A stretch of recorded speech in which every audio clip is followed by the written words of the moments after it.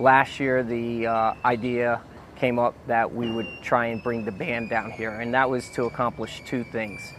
One was the band could accomplish their training here and give them experience and opportunities. The other thing is it fit and nested nicely with the security cooperation goals, and that's to strengthen partnerships, show an outreach from the New Hampshire National Guard, not just to the military, but to the people of El Salvador.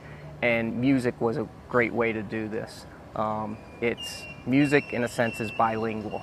So not everybody from the New Hampshire National Guard can speak Spanish, and that's okay, because we're learning each other's culture. But I'll tell you what, it didn't matter what language they were singing up there, they were able to express their gratitude and their feelings for this country through music, and it was a great opportunity.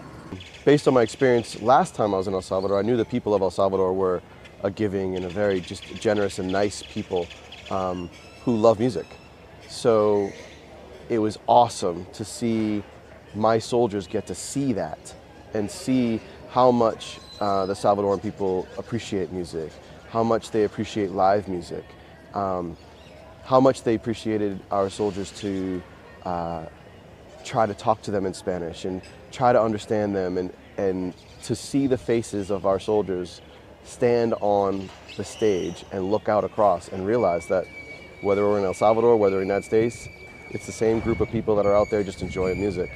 And they got to see that, and it was great.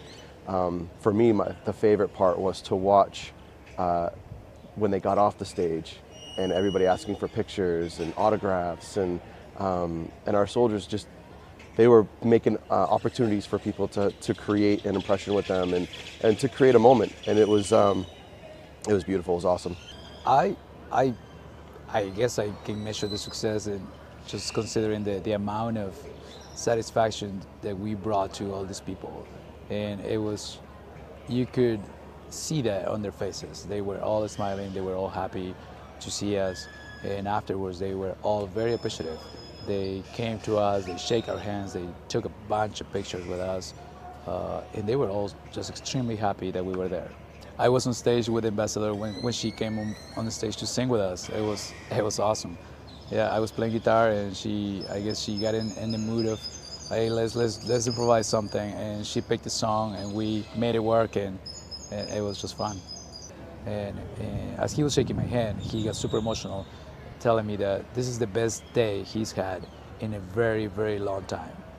And he was thanking the band for making that happen.